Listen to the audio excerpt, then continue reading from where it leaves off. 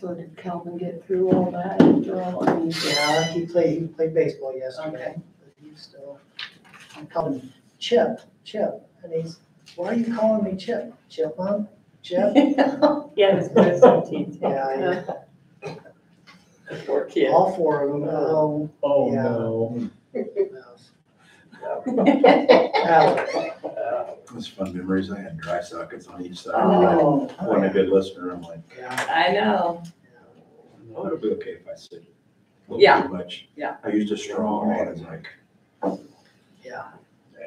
good Yeah, they tell you that for a reason. Well, I don't know if you can avoid it.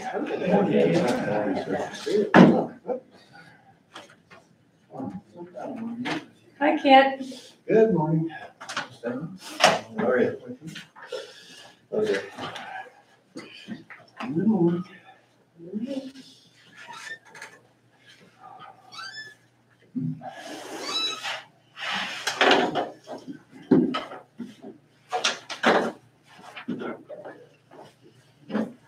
About 2 minutes.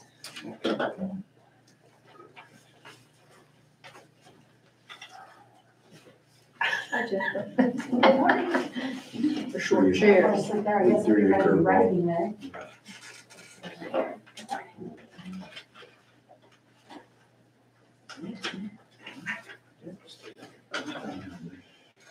Good morning, how are you? Was when someone read the. That's right, you never been out here. Well, at least not since I've been here. Kind of read these days,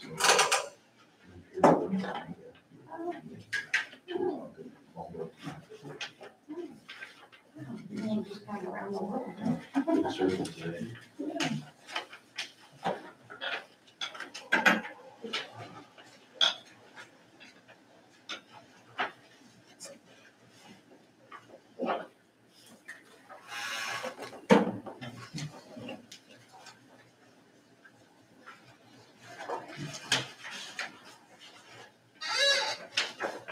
Todd, did that ever start working? What's that? Did that ever start working? I never did get logged into it. That's all right, I sent those other ones out. You tried. Okay.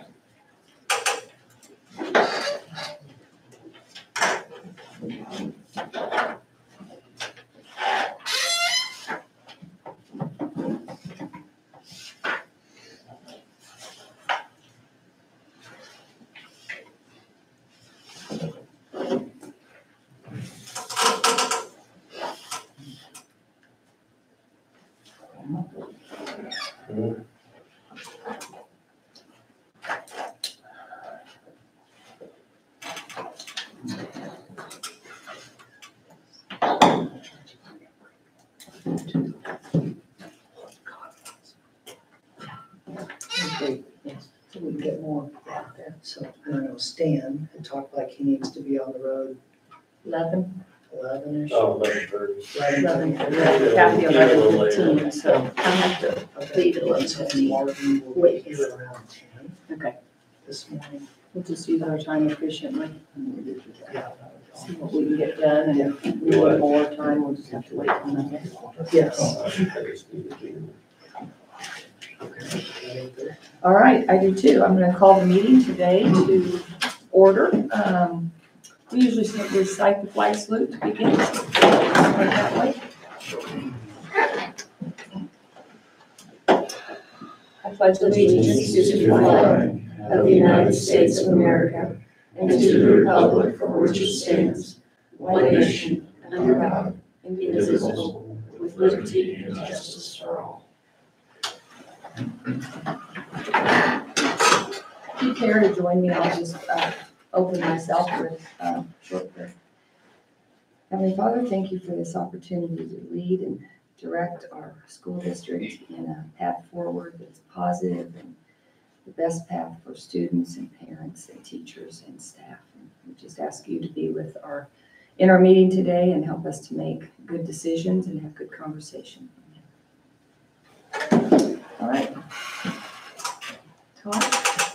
Just a few things. I'd like to thank the board members for being here this morning. I think it's really important for us at this time to reset and refocus in moving forward. And so I appreciate you making the time for that. I know it's not easy with your work schedules and everything else that you're doing. And so I really want to thank you and express my appreciation for that. There is no AC in the room, this room, and then the rooms that are next to it are taken care of by one unit. And it was not strategically planned to make you sweat this morning so that when you see what it's going to cost us Monday night, that it will be easier to handle. But I'll share that with you Monday night. I do want to share with everybody that usually when we do a meeting, we will have been sending them out on YouTube. Textcaster website is down. I just checked it. You can't even get to the website, let alone try to log in. So I was not able to send out the meeting over Textcaster. Mrs. Gates used Swift K-12, which communicates with our parents, but I know that does not get everybody who had signed up for Textcaster. And so I texted one person I know who I know watches every meeting. And so hopefully we'll get the word out. And if they're not able to see this one, they will be able to watch it at a later time. I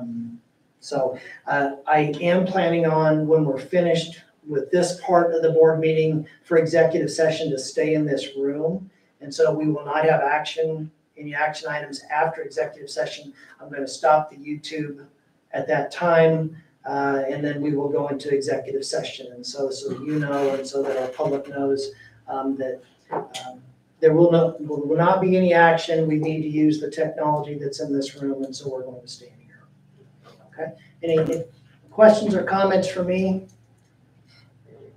Okay, great. Thank you. Thank you, Mrs. Scott. Okay, so we have an agenda item to accept resignation, Mrs. Gates.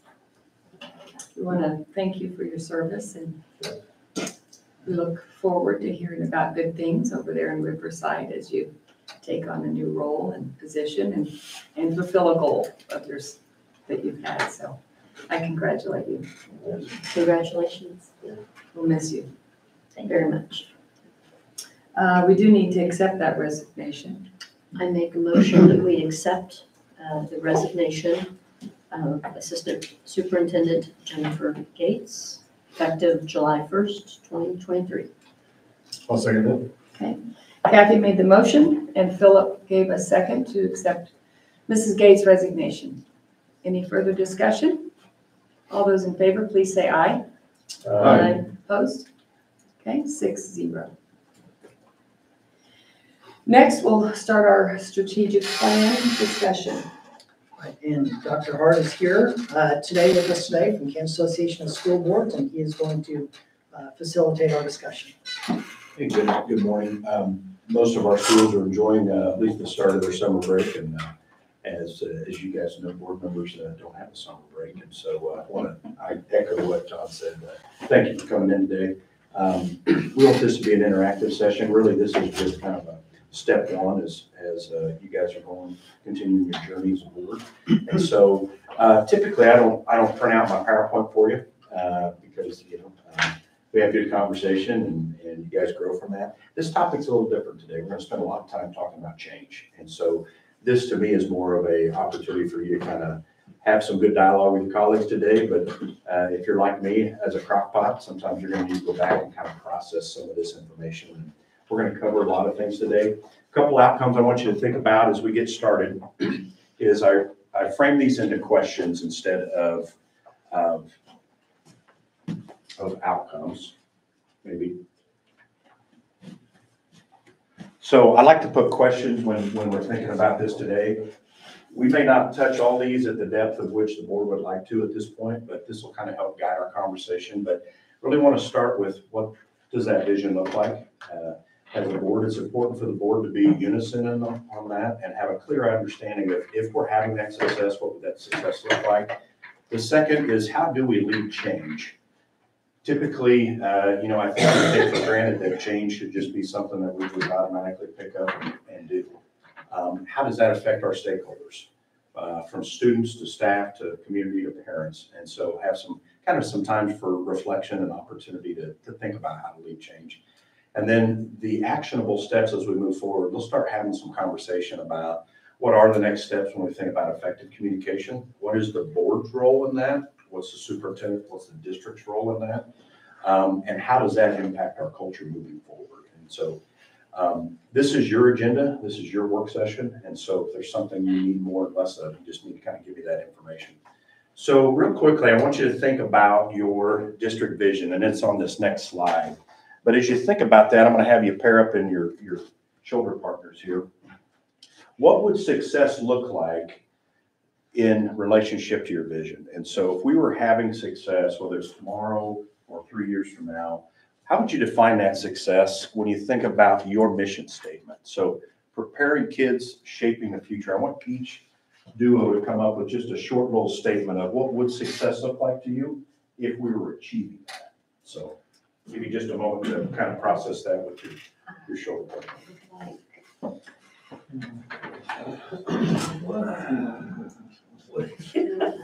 Try to pair it.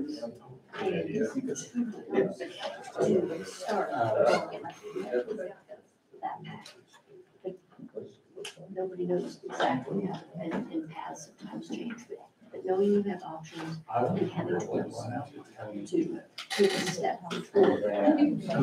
Sharing what they need here.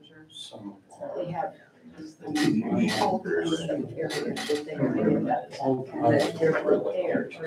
Now they're gonna find out that some of them I think it's shaping the future. I guess that's what we provide, and now opportunity also to in the more eventual future of their communities, maybe speak to them there.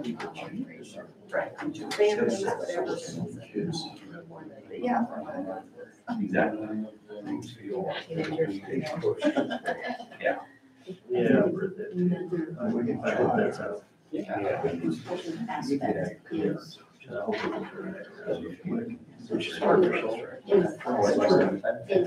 Because, you know, your alarm didn't go off this morning, so what are you gonna do so that is already on your conversation?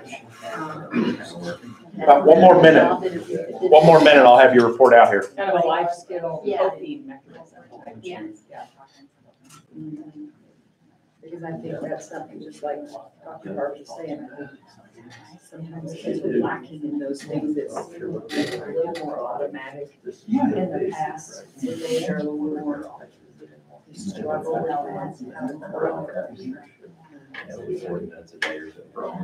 with disappointment or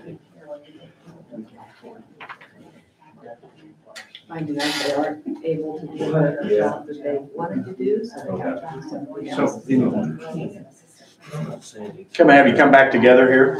So part of my role as facilitator is to kind of keep us on track today, because we could unpack one of these topics for quite a while, and so we'll try to keep us going. But Madam President, let's start with you. Just a quick little overview of what does that success look like in the view of the mission? Well, I thought it was kind of neat. Kathy and I were really on the same train of thought, probably all of us are, but preparing kids so that they have options for the future and the tools that are provided for them by our school district to get them to where they want to be later on. And that as they face that future, we also mentioned how we'd like to provide opportunities for them to be flexible and be able to cope with life, disappointments, struggles, hardships, that type of thing. Good, well said. What can you guys add to that? Maybe things that were different. Just basically pushing kids to do better. That's a pretty simple thing, but I think it's important. Let's kind of eavesdrop a little bit about that word challenge. So if you think about the opportunities and the tools, how do you challenge kids just enough where they feel uncomfortable so that they can kind of get to that expectation that is established? Okay. How about last group, other things you would add? Well, one thing I see is develop a sense of responsibility so that whatever career path they want to go into, they have those basic sense of responsibility. And whether they want to go work on the railroad or be a truck driver or a doctor. Yeah. Because the real world is going to require those type of things. And that gets into all sorts of areas, on time to expectations to working. Yeah, thank you much. So I want you to think about that as our base today, our foundation. And so as we think about everything that we do, we're leading change. I also want to kind of connect it to these focus areas that you have as a district. The board spent time talking about the mission and vision, and then they're going to be measured through these 4 goal areas.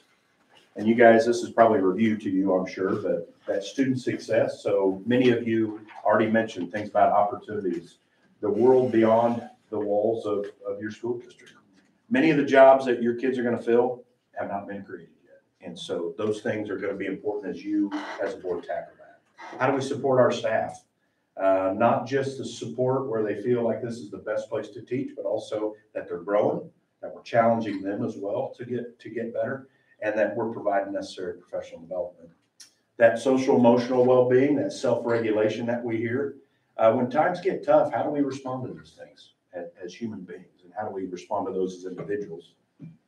And then the last one is those clear expectations, that shared responsibility, and that fidelity. And the board sets the tone. You've probably heard this before, but if the board sneezes, the district catches a cold. And so it's important that you guys have such an amount of, I don't want to say power in the sense of power, but in the sense of responsibility. And you know that as elected officials, but that's what we're going to spend time talking about today. So first thing I want you to unpack and it's going to be real fast, for about 30 seconds, how do you describe the art and science of leadership? So real quick with your shoulder partners, how do you describe the art and science of leadership?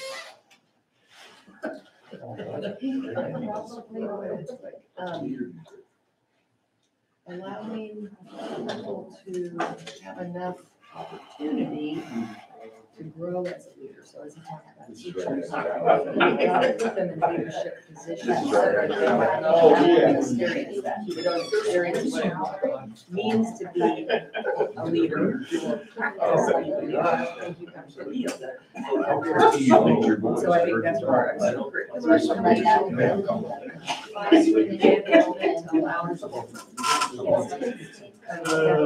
Classroom situation and be Whether it's math club, chess club, music. You learn that, I guess, because it feels a competition, which you made with play football actively, I guess, but you still are on a field of competition to get the process different. Sometimes they're gonna find out that they're leaders in one area, but in another, like football, they might be a fault. I guess maybe that's the other thing.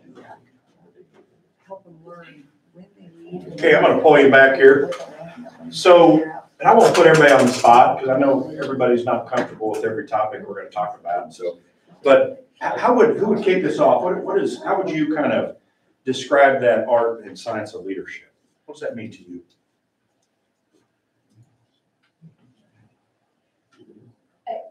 I think that there's book knowledge, yeah, you can read a book or a paragraph, but I think an important aspect is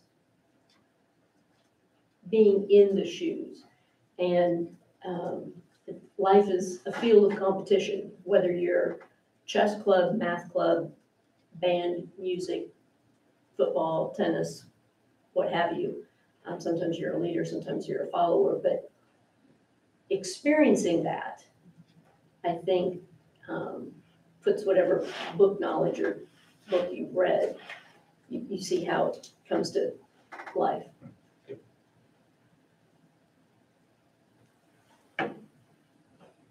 Well, I think that leadership, I think that's the empowerment of those that are following it. You want those that are here at the school, you want to give them the freedom to explode, if you will, with their talents. Your job is to keep them within white lines, if you will. But leadership is the empowerment of the people that are following you. Just say, go to work. I go into his bank, or used to go into his bank. And the people were so nice, and they just exuded. He didn't have to do anything. Matter of fact, I hired him. But, no, I mean, just sit in the back, I'd hide from him. I mean, I'd go talk to the girls out front. They were nice, much more. Much more pleasant conversation. Anyway. So you've just described the balance of what the board and the district, so every person in this room, every person in your system has the capability of being a leader. And when and if they do that, and how and what level at which they do that, it's important to have some of that science. It's important to have some of that experience, that art of how to do it. But most importantly, it's important to have that common vision and understanding, so people are willing to say, we're going to buy into that. We're going to adopt that. And that's going to marry really nicely with our change today, because if we have such a clear vision that nobody wants to follow, it may just be a clear vision to the six of you. And so that's well said, Stan. So isn't that what our representative government is? We have different levels, and you have somebody in charge of tens, hundreds, and everybody underneath you is, they are supposed to be leaders of the ones that are underneath them. And so you have the responsibility, in some sense, everybody, but essentially one person. Your main role is to adopt policy and hire a superintendent. That's all our job is. Yep. Yeah, but if without that clear vision, without that policy and allocation of resources and hiring the superintendent, all these things down below aren't possible. So, but yeah.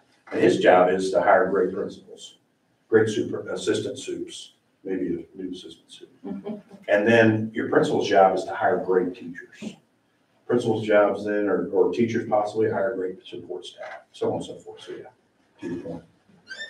So I want you just to shout out, this is called, if you will, just popcorn, so you don't have to wait to be called on. But when I put this word up here, what's the first thing that comes to mind? Show up on time. So when you see day, show up on time, fair enough. Any other interpretation? I thought of night, of course. Okay, all right, good. How about this one? New? Yeah. Short? Short. Okay. Thank you, Stan. Yeah.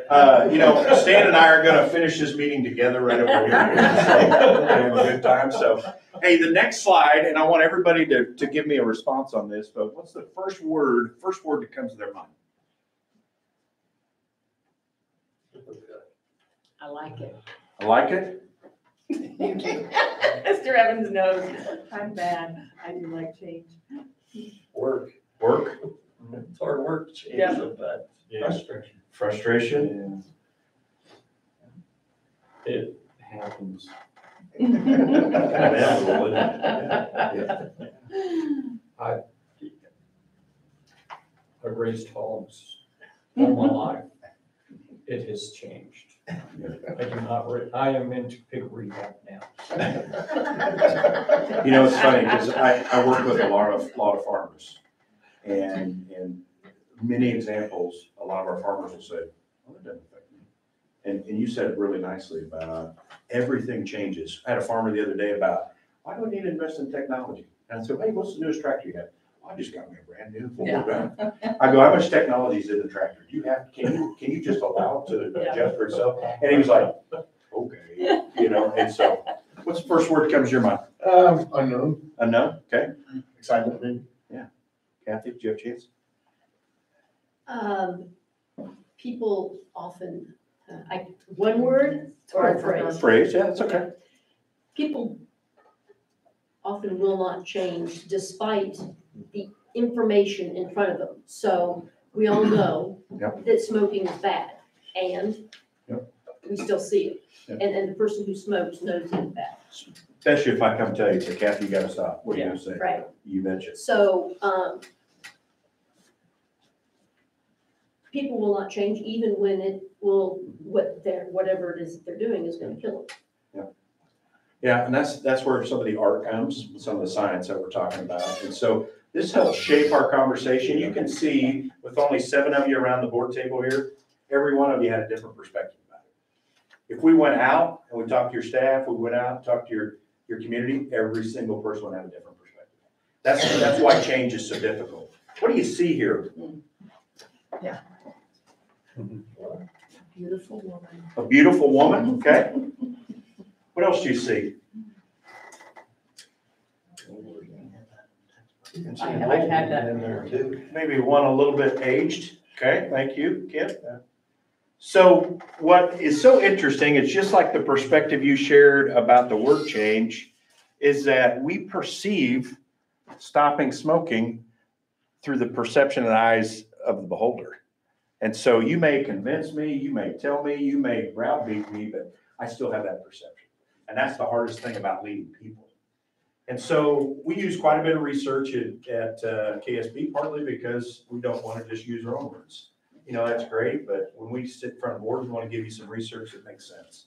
And so as you think about when you are, the people that are expected to implement and the people that are impacted, that's what we're dealing with.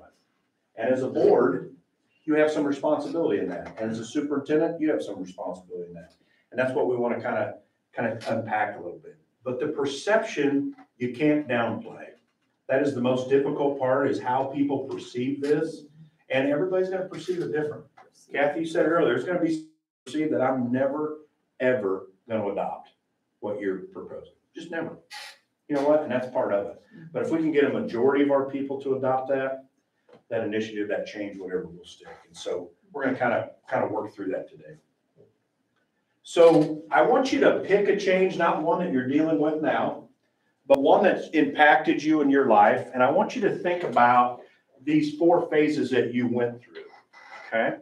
I'm going to use my parents as example. My parents are in their upper 70s. And when they switched from the party line, the rotary phone, to the technology, now all the way to Facebook, that's frustrating for them. That's hard for them. It's hard for them to keep up, if you can imagine.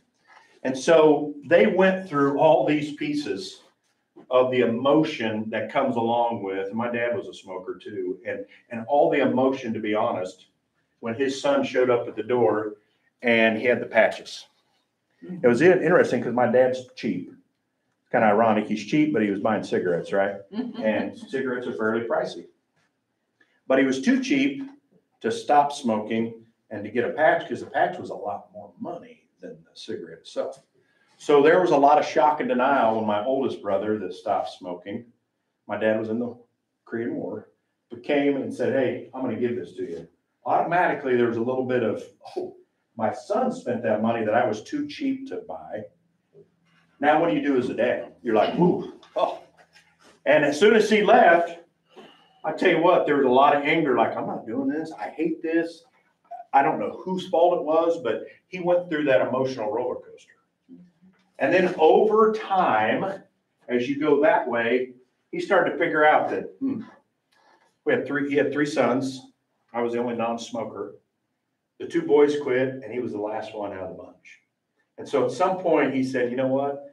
I'm going to have to start accepting this reality for me. And so I want you to be thinking about an instance like that in your life. And I want you to think about these emotions and these phases, if you will, of, to be honest, loss on the left side all the way to something new on the right. And as he got to the right-hand side, he started to understand that, hey, this isn't so hard. It makes more sense to me. This is something, if you will, I can sustain and maybe kind of follow through with. And so take just a moment with your shoulder partner. I'm not going to make you report this out, but what was there a change in your life, or maybe someone that is close to you, that you saw this phases of emotion that went through as you think about the shock and awe of something new to the acceptance and the willingness to, you know what, this isn't so bad. So take just a moment to kind of visit with your shoulder partner.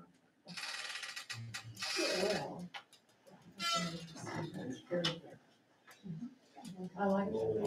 Because, okay, so I'm gonna put it on, I'm gonna leave it to Sunday. Because when he went through this horrible time, he's still, he's still. And I think sometimes look at that and think, oh, that's like 6 months. That's 105 years, and he's still trying to get up on that. But it's kind of. That is probably not to be considered. I suppose with the death. Well, he started to change his sport a little bit. And he not only stayed replaced him.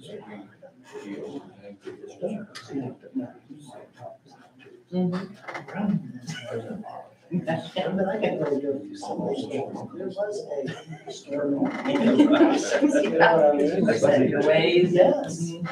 I was thinking, that's Oh. Yeah. I'm just focusing on this one. But I think there's a lot of ways you could look at it, because I was trying to apply it totally myself, and I was struggling a little bit.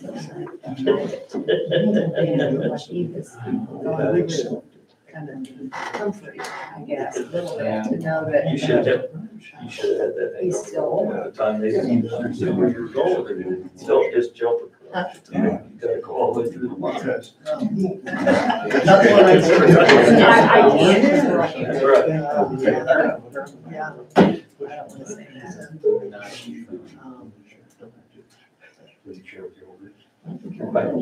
Yeah, that's okay. Okay, let's come back together. It's not the spoken story. Anybody have something they'd be willing to share? And this is one of these things that when you go through a change like this and it's personal, that I don't ever make anybody just spit it out, because it is personal. And so don't tell my dad if you see him that I used him as my example. But Why do we pick on our dads, don't we? yeah, When I saw that, that reminded me that my dad, as the computer age came into work. And I experienced the anger and the blame, and I experienced that firsthand, because I was the guy who was, what the heck are we doing? What are we doing? Oh, you gotta be there in the 80s when that happened. you took the brunt of that, I'm sure. There was, you're going from spiral notebooks, the way people did business, mom and pops anyway at the time, to finally we got to the acceptance, the understanding, and maybe even a little bit of the integrating, but he left that up to other people. But after a while he understood it, boy, he was all smiles, man, it was great. He's jumping up and down, this works good. I just one quick comment about dealing with employees sometimes, though. You have to have a conversation, and the feedback is anger. But if you know they can do this, but if they can't, they're never gonna get over it. And that's when you have to make a hard decision. Yeah, this table's starting to kind of rise to the top as being pretty good participants. I don't know if that's the norm or not, but I appreciate the feedback. But let's go on this thread, because when we attach something to ourselves real life, it helps us understand what the people in our communities deal with as well. And so what you two just described, I think, is spot on. At some point, we have to alter our behavior. Now, that comes different for your dad as it did for mine. You can't go and physically make him do it. That will never work. He will never stop smoking if that happens. But we need to work with that person enough, like what Kent is alluding to, that we can give him the skills and the opportunity to see that this will work. Now, the challenging of their beliefs and behaviors, folks, that takes time. That takes communication. That takes a willingness for me to sit down and have a conversation. That's hard for a board to do, to be honest. Because when I leave the board table, I won't use Leslie in this case because she's the president, but Philip leaves and he's a board member. He's an individual patron. He cannot act as a board until he has a quorum. But you can act in unison if you have some clear ideals and consensus around what your message and what your change is. But what happens is Jim goes out and goes, hey, I'm not part of that. I'm going this way. Phil's going that way. Now what happens? Now we have this discontent in the community. And as soon as that happens, we know that the board doesn't have common vision anymore. And so now we're gonna separate that. There's no way that I'm gonna have to adopt anything because I know that I have people on my side. And that's gonna be the toughest part for you folks. And I would imagine you're already experiencing that. And unfortunately, that's gonna be tough on you. And the most difficult thing, and I've heard you say it, just like my parents, the older I get, I catch myself, is the past has been fine. It's not broken. Working on the spiral notepad, we still made money. It still made sense. We were still on time. We still had a pretty good product, right? I heard that, Yeah, exactly right. Exactly right. How long did it take for him to see, though, that the new way was more efficient, maybe could make more money, maybe potentially would grow his business? until he picked up a piece of paper, was neatly typed and had all his fuel on it. He could see that it was gonna work. Yeah. It took. And that's our job as leaders, whether it's board or district, to help those individuals. And sometimes it's one-on-one, sometimes it's groups of people, sometimes it's stakeholders, but it's our job to be able to do that. So let's use Kent and Stan's idea here as we talked about their example. And we're going to use the example that Stan gave about his dad, but we're also going to use the example Kent made about the employee that potentially maybe didn't have the skills or potentially didn't have the capacity or the desire to do so. So if you had to quickly tell me the difference between first and second order, anybody volunteer to tell me what that, in your own words, what that means to you?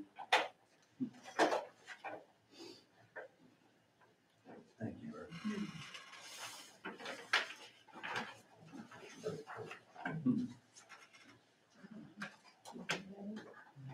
First order is something I can go ahead and do right now with the current skill set that I have.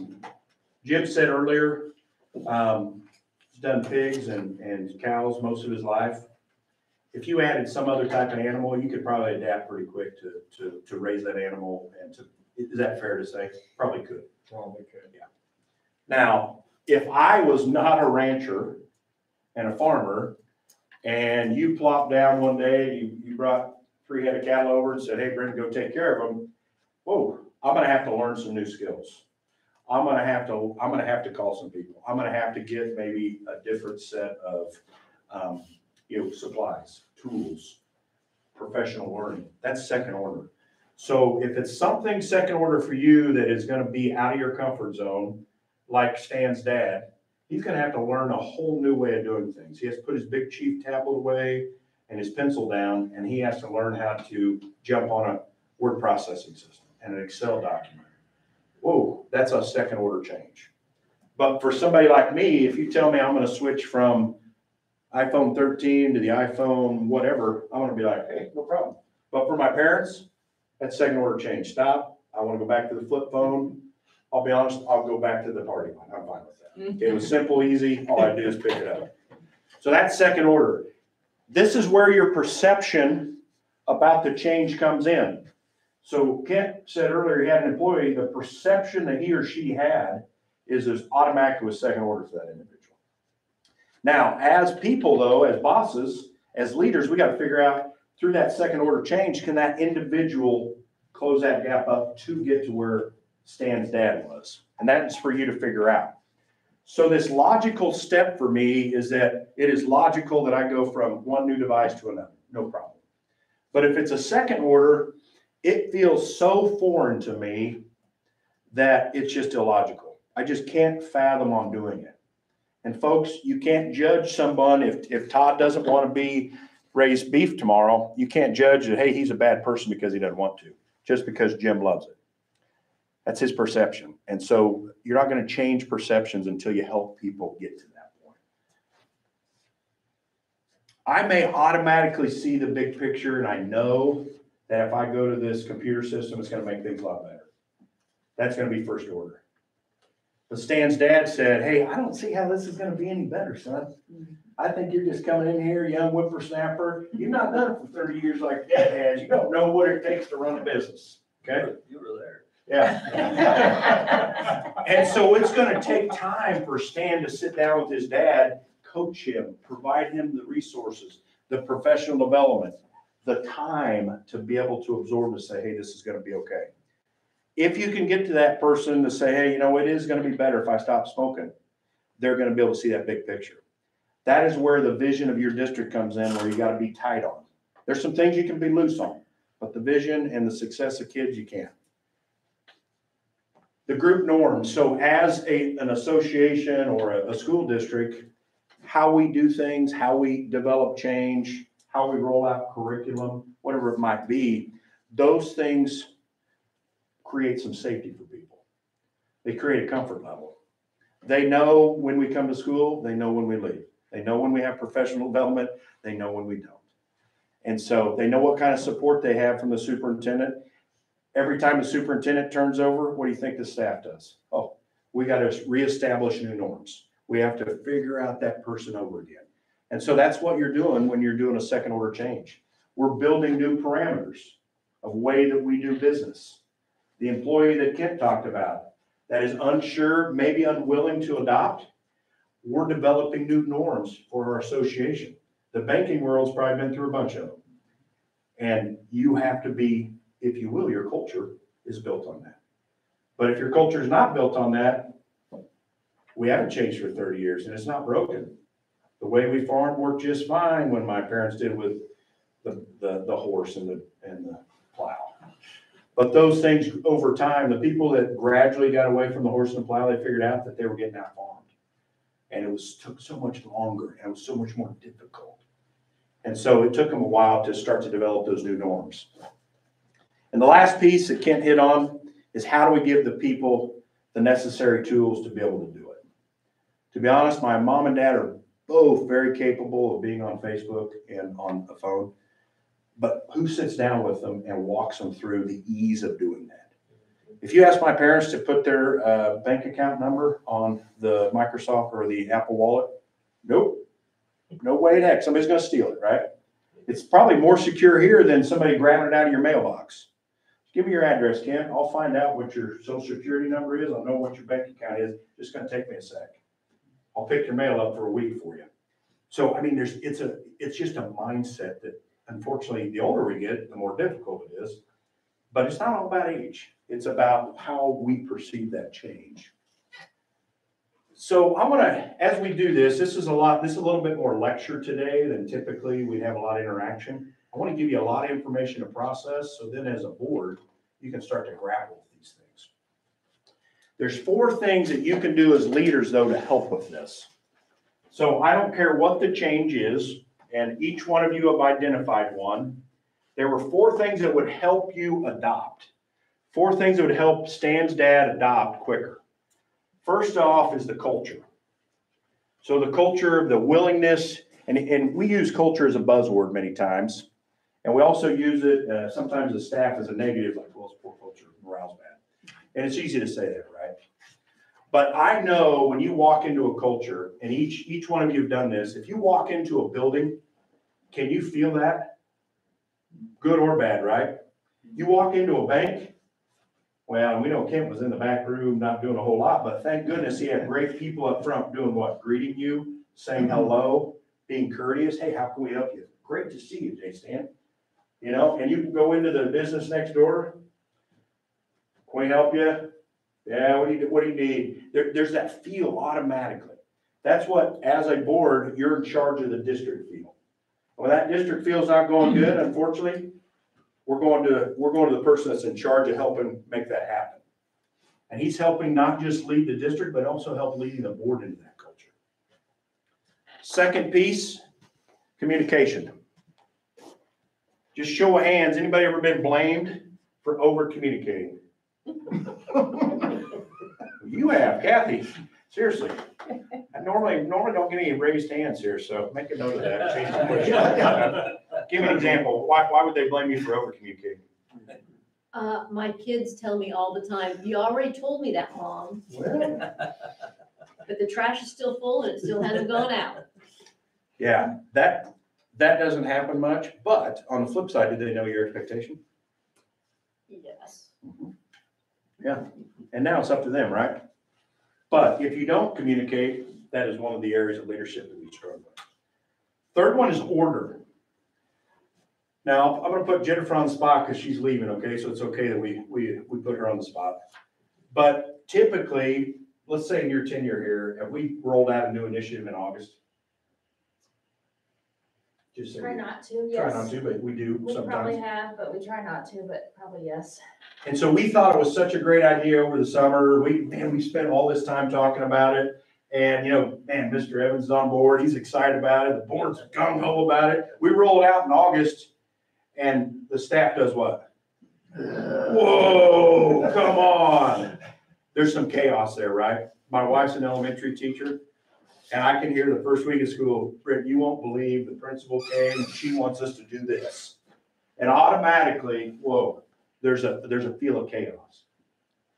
If you change the bus pickup order or the order of your pickup for your parents, what happens? Do you get any phone calls at the board office? Absolutely. Yeah. Oh, my kid's going to recess and lunch at a different time. Boo, right? That order feels off, that chaos. And the last piece, and these are all leadership responsibilities, is input. Now, we get confused on input because input doesn't mean that you two have the decision-making power per se. It just means that you have the opportunity for input. And so you need to clarify that. When the board does a work session, and let's say they have a town hall, heaven forbid, and they invite people in, you have to frame that discussion. We're here to listen to you tonight. Unfortunately, as patrons, you don't have an opportunity to make a decision about it. That's our job as a board. But we want to hear your voice. We want to hear your opinion. But after we're done, we're going to have a different meeting. The board is going to make a decision. But what you can say then is people had an opportunity to provide input. That is an example, okay? But you need to frame those. So I call this CCOI, the short, quick acronym. So as a board moving forward and as a district moving forward, these are 4 quick, easy strategies to think about as we're transitioning and as we're doing new things. How are we developing that culture? And many times those cultures take place. If the building principals were here, they're responsible for a lot of that. The board is responsible to make sure that Todd's managing those principles, but typically the principals are in charge of each building culture. And so if there's a great building culture and there's one that's not, let's start to drill down. That's not the board's job to drill down. That'd be but your job is to say, hey, how's the culture overall? Is the communication at the high level? Any of you getting phone calls at home? Yeah. Now, will you get a phone call with some of the things you've gone through? Absolutely. You can't prevent that. But as you are doing these things, what can we do to be as proactive as possible? What can we do to have a unison message walking out this door, that all 6 of you have the same talking points, that all 6 of you have the same vision moving forward, so that I can't go to Leslie's house, hear one thing, and go to Stan's house, hear something totally different. When you walk out that door and it's in this case, a 4-2 vote, and the first thing, no offense media, they'll go, who's the no votes? No, the board voted to pass this policy. It doesn't matter who voted no. It matters that the board voted that we're going to do this. Now, over time, if Jim's the dissenting vote every single time, at time, Jim's going to go out there and go, hey, this board, I tell you what, they just don't know what they're doing, right? That's where the culture of the board comes in. And so these are very applicable to you as well. This order, we can't underestimate the order. The young lady or the young person you were referencing, her job felt chaotic for a while. Now, over time, you may find out that she's not a good fit anymore. But it's your job as the leader to say, let me give you the tools and the professional development to get you up to there. But after that happens, you may find out that Stan's dad's just not equipped to do it this way, which is possible. And then the last piece we talked about, don't undervalue the amount of input, but be clear on what the purpose of that input is and how you're going to use it. Okay, so I'm going to give you a couple strategies here to think about. And I want you to think about these questions because this will paint this last hour of our conversation. So as we think about this, I'm going to put these in 4 categories, but I'm going to use CCOI to help frame it. I'm going to have the board come up with some strategies, some actions, some talking points, if you will, and then Todd and I will kind of put those into some buckets for you. So you're not leaving here necessarily with a bunch of homework, because I know you all have full-time jobs, things to do. need to be making some Wagyu meat. But Todd and I will get together and just put those in some manageable chunks for you. So as a board, you can kind of process that. But really, as we think about this change, we're going to talk about these 4 Ps as we end today. But you as a district, no matter what role you play, you want to have a clear purpose. That clear purpose is the why. I want to know why this is important. And to be honest, you know, my wife and I talk about this. When it affects your kids, ooh, man, the hair on my neck goes up, right? Where it affects your kids, I mean, it's important, right? But not quite as much. And so that has to be crystal clear for your parents. It has to be crystal clear for your staff. We want to paint this picture. How and what is it going to look like? I want to see for myself how this is going to impact me. So if we're going to change the pickup schedule, and we're going to go from the back of the building to the front of the building, I, as a parent, want to feel comfortable.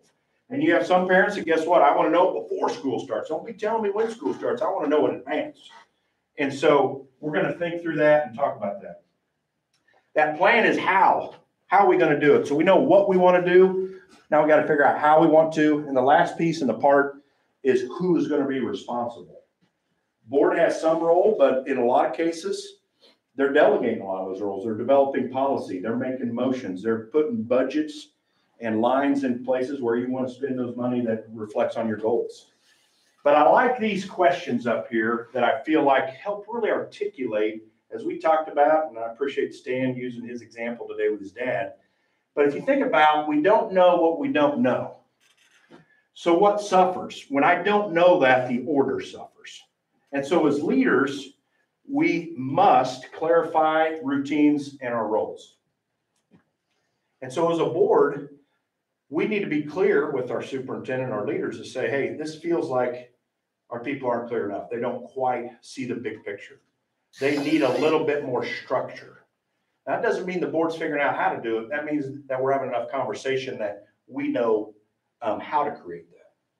When we think about the input, we feel excluded. Now that's a little double-edged sword, right? Everybody wants input on everything until they got to make the decision, right? And so there's a balance there.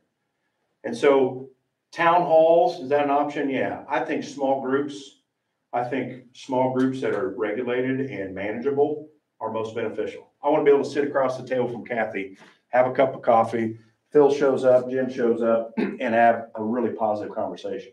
But if you get 40 people in a room, more than likely Stan and Ken are going to do all the talking. Because they're the ones that we talk to church on Sunday and we say, hey, you be the spokesman, you be the loud ones, you get on them, right? So you want to provide some structure there.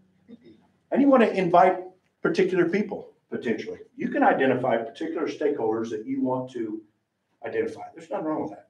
Those are called influential and opinion leaders. So as we think about that, help them decide where do they have an opportunity to be part of the decision.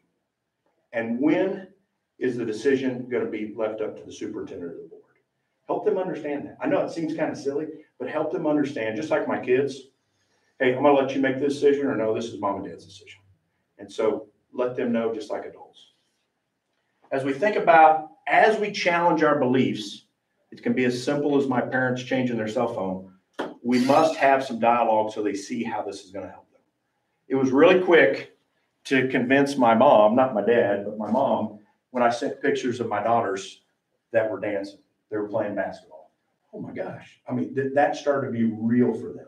My dad's still like, nah, I'll just look on my wife's phone. You know, so he enabled himself to say, I don't have to do that. But it's important that they see this big picture. And this last piece that I think helps frame this is that this is all about kids, folks. That's why I started with the vision.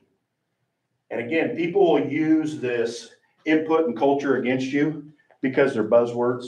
Oh, we want more transparency from the board. You've never heard that, I'm sure, right? But really, what do they want? Really, they want some more input, and potentially they don't feel safe within the culture that we have established. And so they use something against you in a negative way to say, well, if I intimidate Leslie at home, I'm going to get what I want. Well, I hate to say it, 9 times out of 10, that doesn't work that way, right? I'm going to dig my heels in because you know what? We're doing what's right. You just don't want to listen to what we're doing. And so there's what that balance that we're talking about. So let's have a little bit of reflection here. Again, I want you to go back to this change, and I want you to reflect on why it was successful or why it wasn't. So if you pick one that was highly successful, great. I want you to think about one maybe that wasn't so successful. Why was it not successful? And then I want you to think about how did you respond to each one of those? So how did you respond to the one that was successful? So Stan's dad really, he found out that this really worked. I'll guarantee each one of you have been through a change that wasn't successful. How did you respond? And as a board, we're going to have to start to figure out what that looks like. And so I'll give you a moment to kind of wrap this up.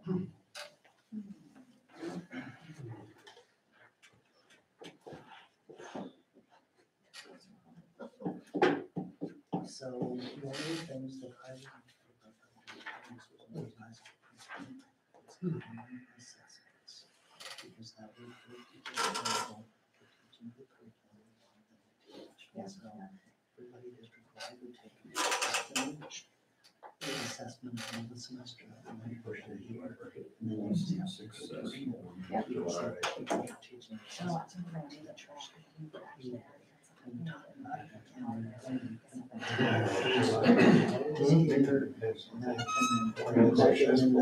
Teaching. We're able to. Yeah, let's try and there are good things I would hear that, but it was just overwhelming. It started to think about the amount of change. MTS has pretty well. But you're right, they, Agency. I've tried lots of things. Most of Made it's. some needs. Here, most of it's. And really. Yeah, it's years and home stuff. And we've shared that. But yeah, most of it's university, tried that. That in our grandma's. No, forget it. You're right. I had There that. was a I don't think we'll bring that. No. independence for their own timeline. And probably also maybe a little bit of fear. What if their money was one students are. There's no. It really would be. There's little things here and there to drive. But, we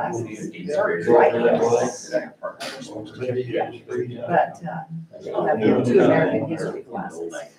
You try to reach your goal by, And over a doesn't while, do the those different stuff, way it for doesn't that. does, and that would be, yeah, that's it. Yeah, you were forced. And then, like you talked about that, the order. So we finally solved it. This was. Be careful, I wrote that, Some aspect. be careful, don't roll out a big change in on them, because that would be. Any good farmers probably all. Yeah. For some people, Because some people, yeah, I might, yeah. And when I say. I like to. Let's try it out. I'm tired of doing something the same Come on, way man. forever. What do you think? Something different. Yeah, for me, that's what I mean. That's what it was. Yeah, and that's why I think of it. now This overall. we got quality teachers. You got programs, so much parallels.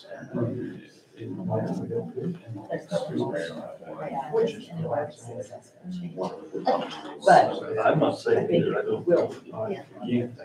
Some kids go, okay.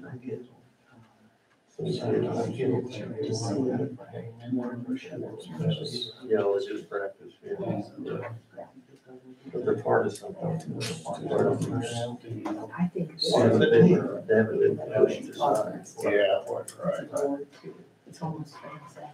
Still, Do they're just- it again. I have you wrap up your conversation here. We call it. Cohesive. So let's talk real quick, and again, not each group needs to report out, but don't necessarily need to know the change, but what made that change either successful or unsuccessful? We want to share those strategies out. What made something that, you know, to be honest, it didn't work and it wasn't successful, or something that did have level of success or adoption? I think your example was good. So, outside experts, preparation, planning, being strategic, communication. Yeah. all I hear there is calculated in time. Know where you're going, small chunks to get there, and you don't have to do it alone. That's the hardest thing about this, is that many times we make an action, we make a policy, and at times we don't revisit that. And so this is important work right here that we're doing. Yeah, that's a good point. I mean, it's hard to come back to it. We kind of think, hey, it's taken care of, right? Even if we just talk about it again, it's just flushing it out. Thinking about, hey, how are we doing? Do we need a little more improvement? Or, hey, we just missed the mark. So As a teacher once, one year, I think you were the principal then, and I wanted so bad to implement a new program in my American government called We the People program.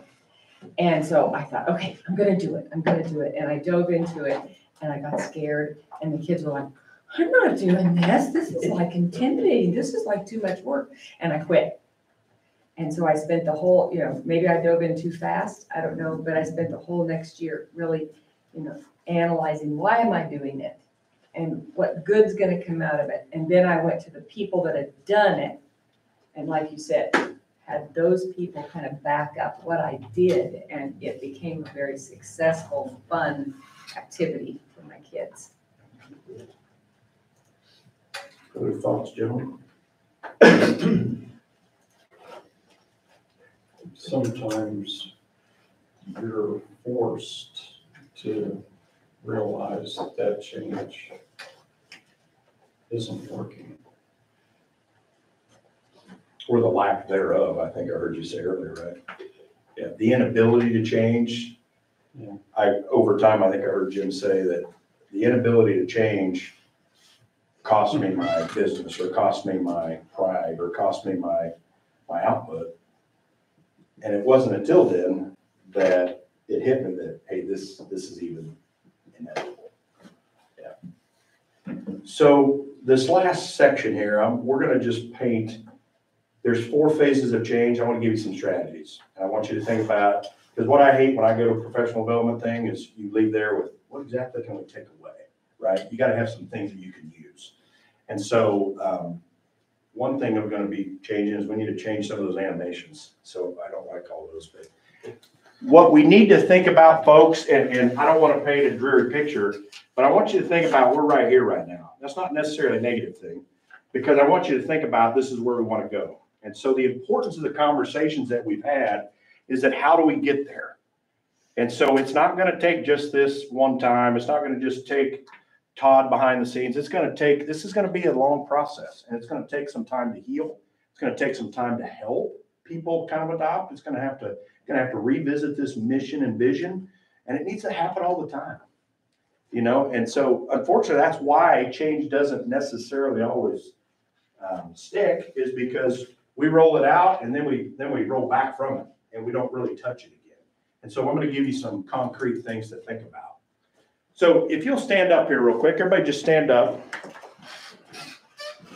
I just want you to cross your arms like the person is in the picture. Okay, just whatever comfortable. So if you're just sitting talking, and how do you cross your arms? All right. Now I want you to look about, when you do that, I want you to look at what arm's over the top. So my left arm is over the top, okay? Now I want you to switch it the other way. How does that feel? It feels stupid. It feels uncomfortable, right? Now when I sit down in the chair, I'll be honest, I cross my leg because it feels comfortable. See, some people do this. Same way with the arm. Why is that so doggone tough? Over something simple. But I've been married to a teacher for 25 years. We have a few teachers in here. I feel like I know how to be a teacher. I feel like I know how to engage people. I feel like I know how to set up an environment of a classroom where people feel safe. But then my principal or my superintendent comes in and says, hey, you do something really different. It feels like that. And automatically, I'm like this, right? I'm just... So why is this simple thing? That's why we can't underestimate this perception. And so I love this. And I would encourage you that, whether it's principals or whatever, we need to help our staff walk through some of these things too. They need to start visualizing what the board's visualizing.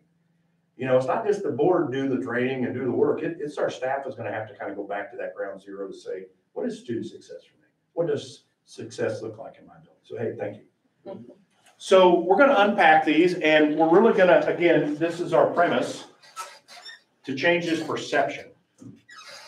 And I wanna give you a little bit of research to kind of set the stage. So this magnitude of change is all dependent on the implication for the stakeholders.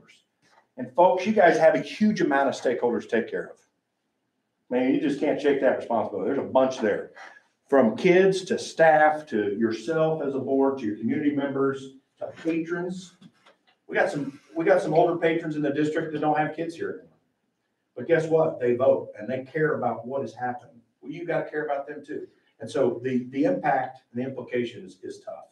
And it's a grave responsibility that you hold. The miscalculation of change is hard. It really is. It's just tough.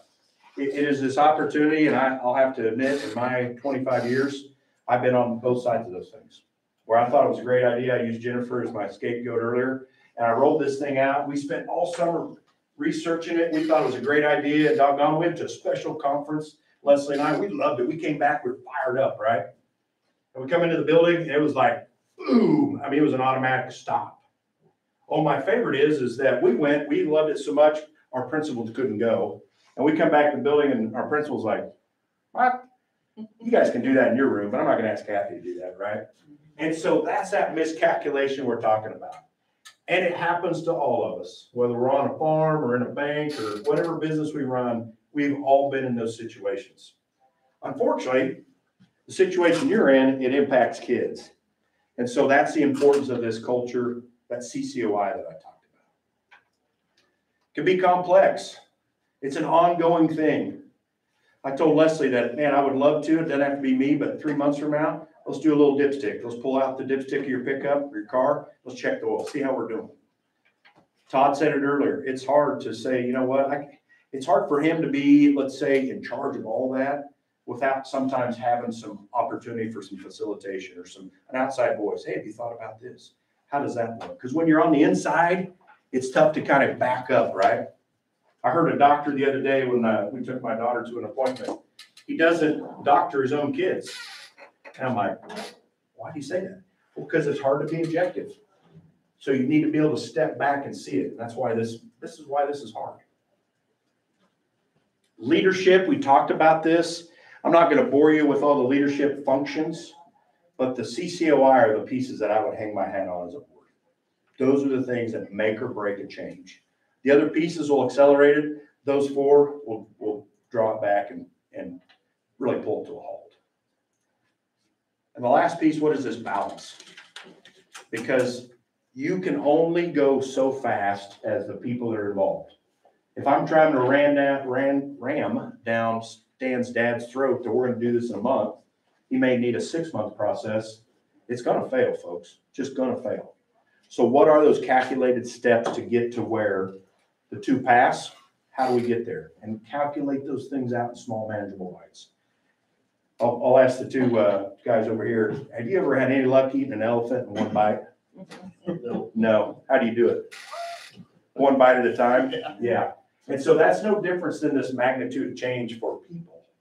Now, at some point, Kathy's not going to adopt. And we're going to talk about Kathy. If Kathy doesn't adopt, guess what? She's not going to be on the bus anymore. And that's not a negative thing, but over time, we're going to do it calculated. We're going to get a majority of our staff, our community on board. And at some point, Kathy's going to decide whether she wants to be part of that anymore. That's up to her. Kind of like Kent used the example of the employee. At some point, if this is something we're going to do and people have embraced it, at some point, we got to get the right people on the bus. So here are the 4 strategies I'm going to have you kind of use and think about. And again, part of the reason I brought this packet for you so you can kind of jot some things down. And so first part of this phase, we're going to talk about create demand. Now, you may, as a board and community, and I'm not patronizing you, you may think you've already done this, okay? But I probably would imagine that there's some work that you could do to go back and kind of paint this picture. And so I want you to think about these ideas as we talk, as we go. So it's like making this case. If I wanted to lose weight, okay, it's really up to me. I hate weight. I love barbecue. I love eating. I just love those. I went from being in a building eating popcorn and hot dogs to now I'm going through town and stop by your local restaurant that doesn't have a brand name. I'm gonna stop by there. Oh, wait, man, they have a special day chicken fried steak. Ooh. Well, over time, you know what that does to my waistline. But we have to make that case, that demand. So it wasn't until my mom saw that she could see beautiful pictures of her granddaughter that she thought, this demands for me. My dad didn't think about not smoking until his son spent the money for him. But for that, no way, I'm not doing that. You guys don't understand. Don't understand why I'm doing it. And that's all around your vision. And so the relative advantage, if you don't hear anything else out of this first phase, it's this relative advantage. It's this relative advantage that what I'm doing now, if I adopt this, it will be better. It will help me treat kids differently. It will get better success. It will give us more money to do more things. It will provide more opportunities, whatever the case might be, folks. But you need, as a board, to be fairly crystal clear on the reason and the purpose of that demand. So I want you to think about real quick what you've currently done that you think of that really has created this demand. Is there a relative advantage to your change? Okay, and I want you to talk about that in small group here. So is there something that you feel like for the change that you're unpacking right now, what is that demand? And do people understand what that why is? Okay, so I'll give you a little bit to talk that out. Maybe that's not, I think it's also for listen to see what I should say. You guys okay with that question? Trying to figure out what, I mean, are you asking what the demand is? Yeah, if the board doesn't know what the demand of the change is, it's gonna be really hard for your community to know. So, and again, I don't know what kind of environment we're in here, so it's created. But, look at that board. There has to be certain demand to say, hey, we're gonna do this. What is that demand? And is it clear enough to our metrics? The vitality of your district, the budget resources, something, does that okay with it? Not just because we think it's good, but the demand of which we think is What did he say? necessary.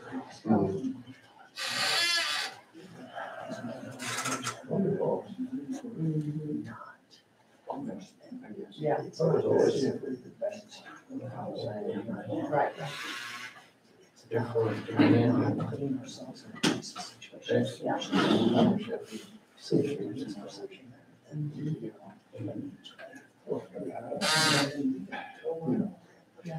Create something you feel safe. You slip in this and there. That's really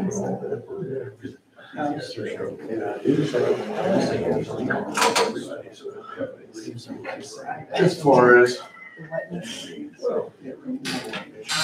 just I don't know, I mean, I wouldn't say it's, we got a little better, so, I know, I think there's just a lot of the same way, we're talking about the board also, that, yeah, that's hard to do it here. I guess do it anywhere. I think some of that. And the more you say it, all Building compacts. but,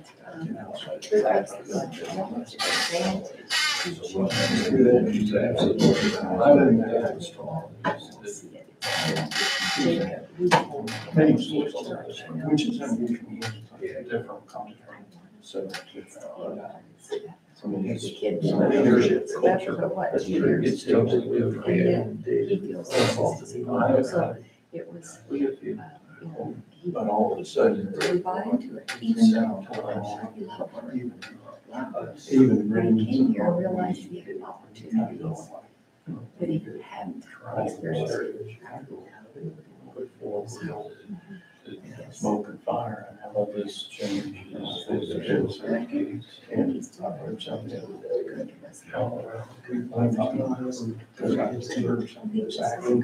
Yeah. Uh-huh.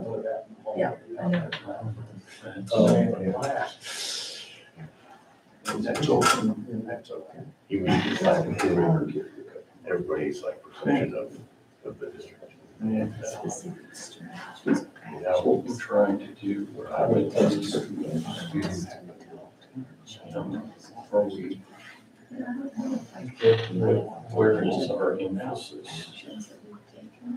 Give you about one more minute. Failed in us to get a little bit. So one of the things that I think about this is our teachers is that. Yes. Yeah, right. That needs some, that needs the danger.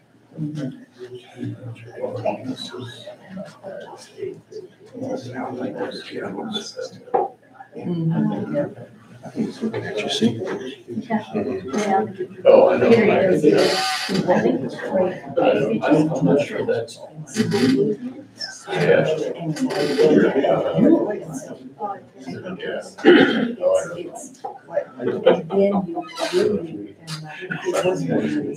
It's great. I think sports are great.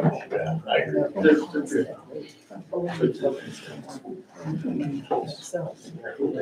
Yeah. Yeah. So if I can bring you back here, this relative advantage, to be honest, is something that we as human beings just overlook many times when we're the ones in charge of the change. It's just human nature. My wife and I, as parents, we just overlooked it's going to be logical for my 3 daughters to do this. And then when we approach my daughters, they're like, whoa, Mom, Dad, what's going on? You guys didn't think through this, right? And so that's just a simple example. And so, but this relative advantage we're talking about, is it something, it goes back to the second order. Is it consistent with our values? Is it something that is not so complex that I can do on my own? Is it something that we can do in small bites? Hard part about some of the changes that you guys are enduring is there's not a lot of opportunity to say, let's test drive something, or let's do small pieces of it. And so when that happens, that feels a lot heavier. And so let's talk a little bit about, if anybody's willing, can we have a common understanding what the relative advantage is as we're looking at the district moving forward with where we're at right now? They want to kick us off and kind of get us going. So I would share something, and this goes to a conversation that I had fairly recently with a staff member whose passion and interest is athletics, and wanting to know how much more money we could have in our athletic budget moving forward, partially because of the closure of Wetmore. And I shared with him, I don't see there's not going to be a windfall. The board's decision was pretty much based on not being in a crisis situation 2 years from now. That it was not that we were going to have this great big pile of money to be able to spend on other things. It was that we were avoiding a future crisis for this district. And that is a hard thing to communicate, period. So as I think about the demand, that's something that was a misunderstanding, because he obviously is well connected, knows our situation, has been a part of our district, is well informed, but he had an understanding that this would result in more resources immediately moving forward. It's a good place to start.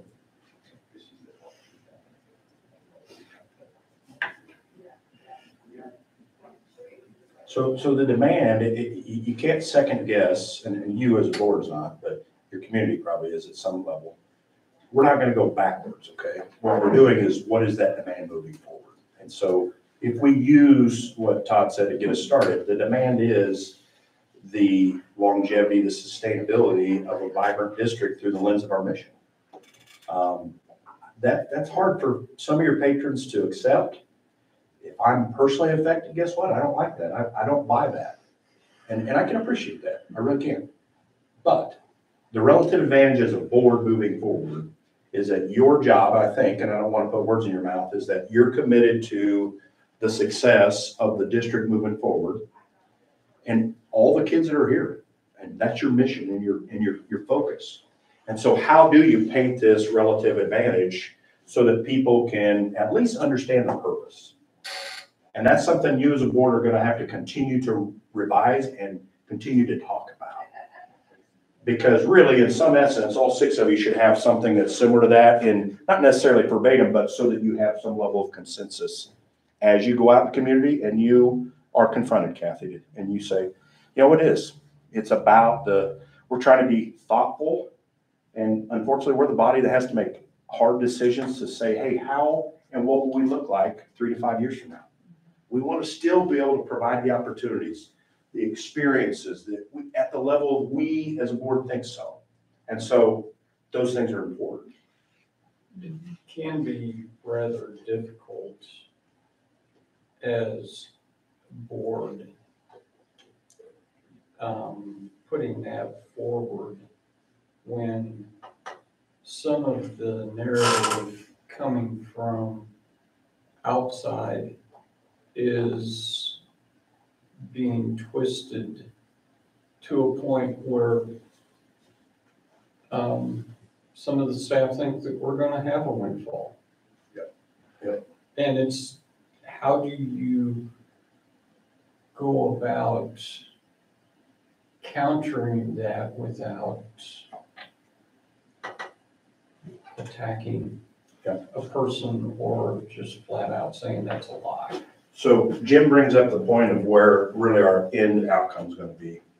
And Todd and I have talked about this several times. It is difficult to put yourself out there when you know that no matter what you say, somebody's going to be harsh on you, right? I mean, and our board has lived through that, not just in this case, but through COVID too. And so we're going to talk about how do we share our story, not in response to someone else's. Because I'm not going to respond to someone because you said, hey, you know, Britton doesn't look very good in a suit today. I'm going to say, you know what, I wear a suit every day because it makes me feel good. I'm not going to combat or confront you, but I'm going to tell our story as a district. And sometimes we're leery about that, right? Is that fair? And how many times you need to have your hand knocked off before you say, you know what, I don't want to get knocked off anymore. And so, but at this point, I think, Jim, to your point, is that we're going to have to, as a board, as a district, not combat or confront, but tell our story. What is going on in our district that's important to us? That's tough. And that's where this relative advantage, I think, for you is so important, that the board is crystal clear on what and why we're doing this. And if it's hard, if this is a conversation that's really hard, we just need to have it a little bit more often, a little bit more frequent, so it's not so difficult. Because you want to feel equipped when you go out there to say just what we just talked about. This is for the longevity of our district, the success of each and every student. Well, you don't believe that. I didn't say that. I'm saying this is what, as a board, that we feel. And we're not going to get into the back and forth because, unfortunately, you just never win that. And so that's what will be our outcomes as we leave here. What can the board do? What can the district do?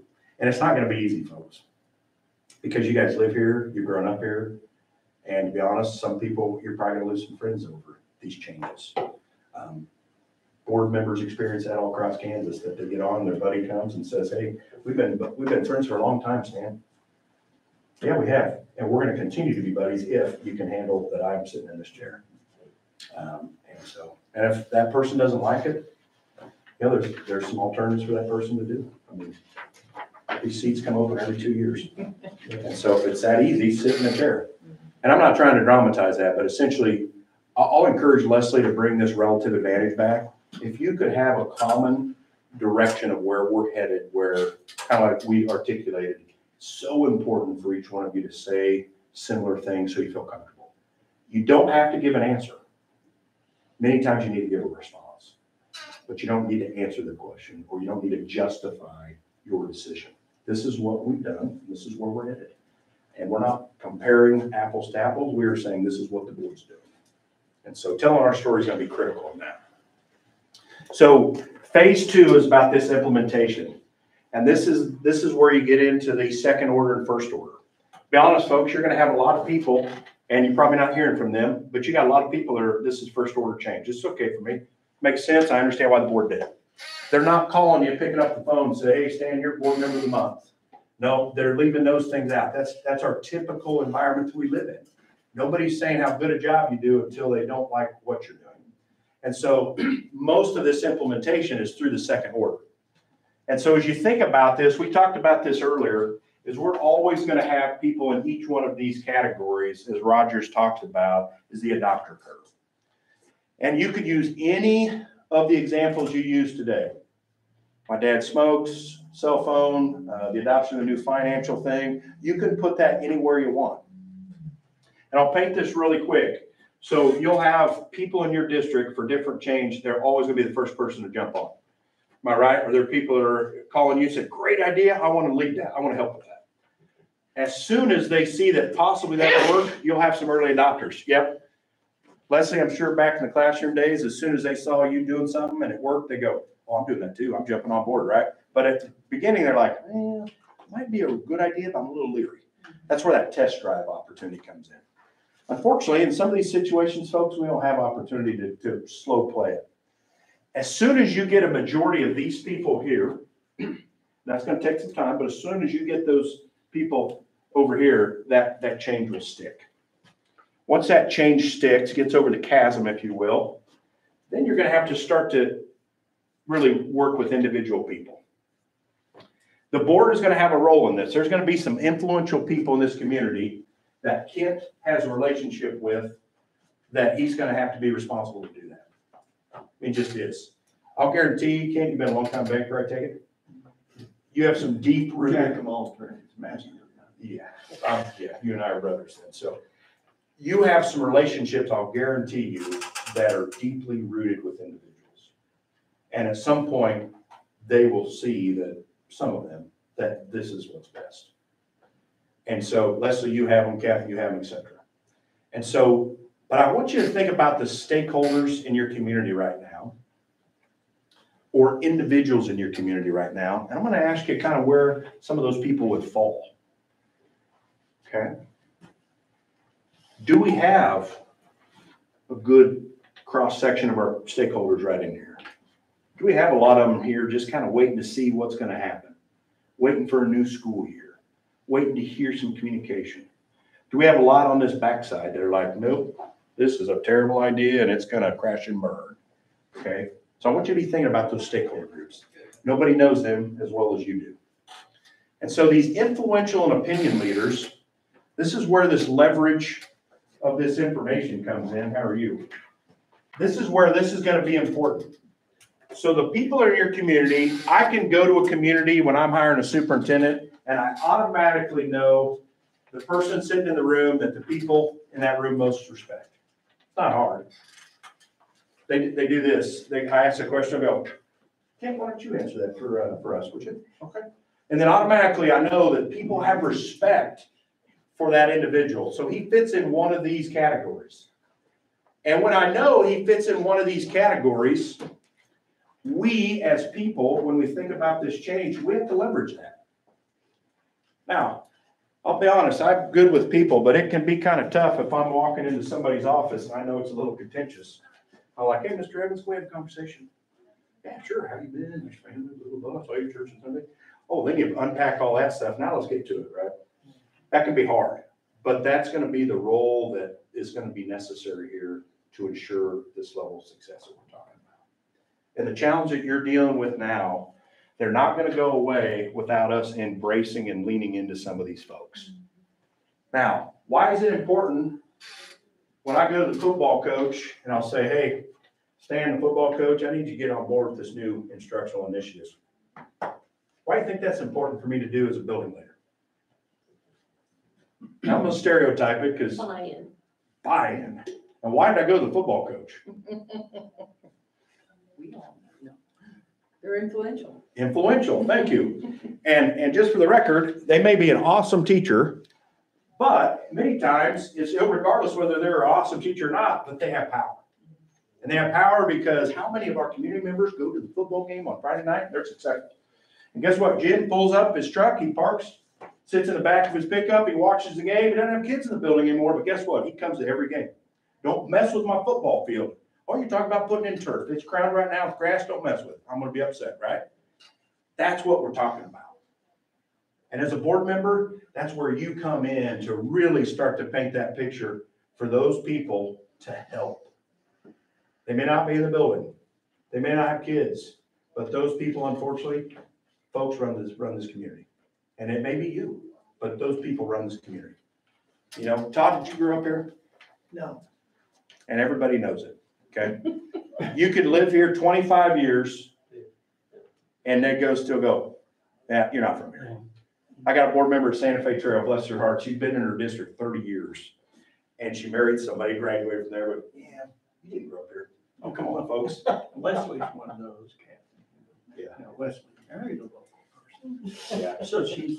Yep. So you're a transplant. Yeah. Yeah. And so this is why this is so important. So I want you to take a moment here, and I want you to think about the stakeholder groups that are in your district. And at this point, if you have individuals that you wish, so if you have individuals that you want to put in this category, great. If you have some stakeholders, we're not going to share this out. But with your table group, let's start talking about, do we have our parents here or our parents over here? Do we have communities here or over here? And folks, to be honest, and again, I'm not in your district. I'll never be here. I'm from the outside looking in. You cannot discredit any one group. You may think, hey, I'm tired of messing with those people. I'm tired of talking to that person. But where they fall on that continuum. So have a short conversation. Again, we will not report that group or those individuals.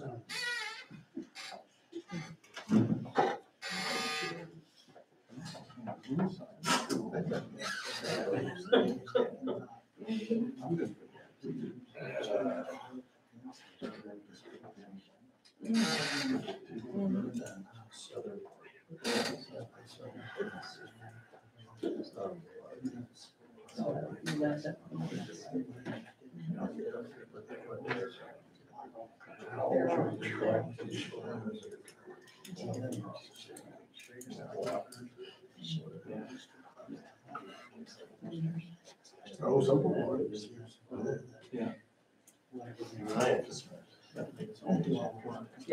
We all are. I'm assuming.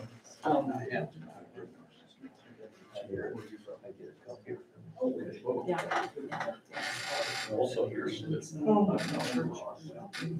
business. Right.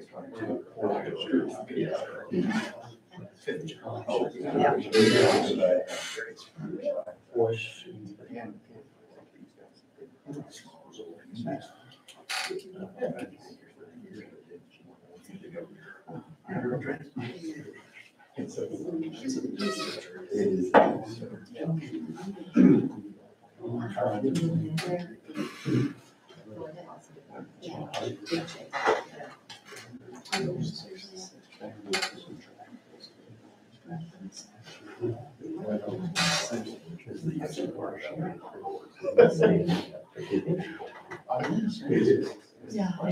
It's not bad. Is it your smart man? You're exactly right. You're someone by yourself. Pardon? I don't have something. Well, keep going.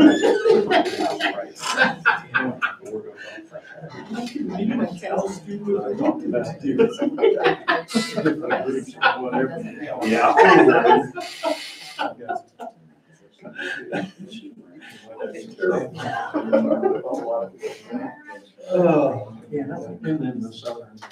Yeah.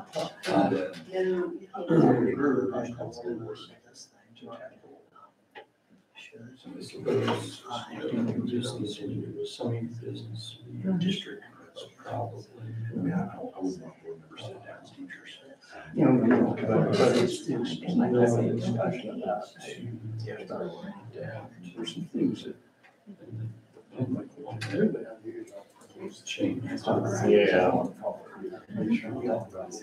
And honestly, I look at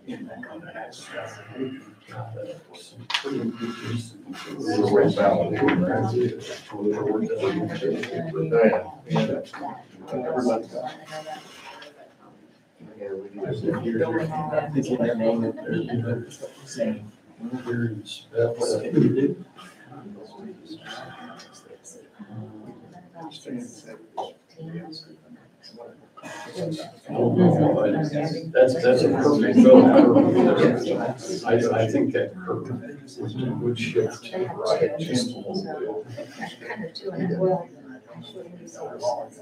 Yeah. Yeah.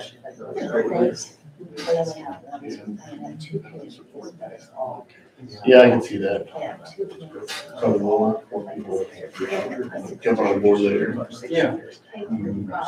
Willing to see.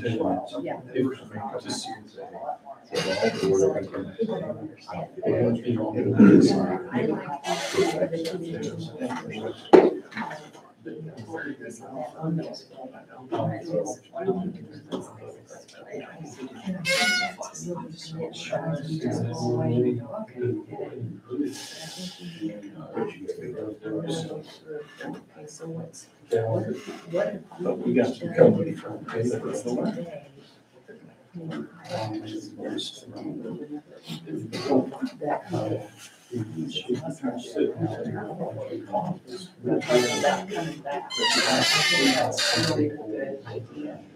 Because otherwise it's easy to just go, okay. Yeah, that's not the way. That's frustrating. They didn't want to mention it. Let's come back together, folks.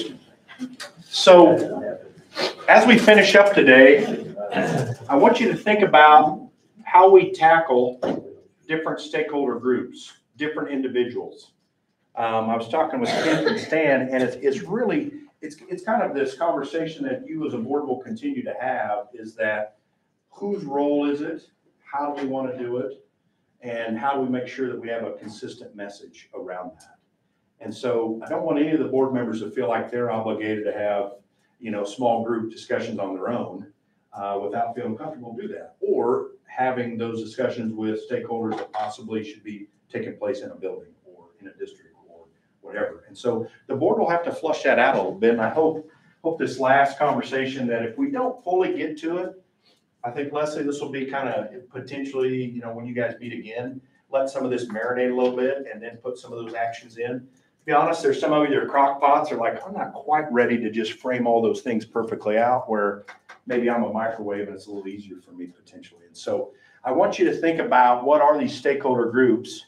And again, I can't value enough, don't discredit just because somebody's a laggard.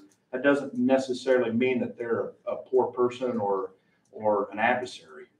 It just means that in this case, in this change, they're a late adopter for whatever reason. And so we have to be thoughtful about, how do we sit down with that influential or opinion leader or that group of people to help them process through this.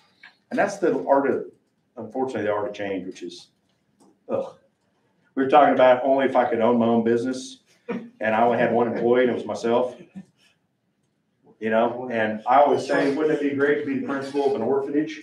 Because I would never have to answer any parents. That's not real world, right? And so that is the complexity of this part.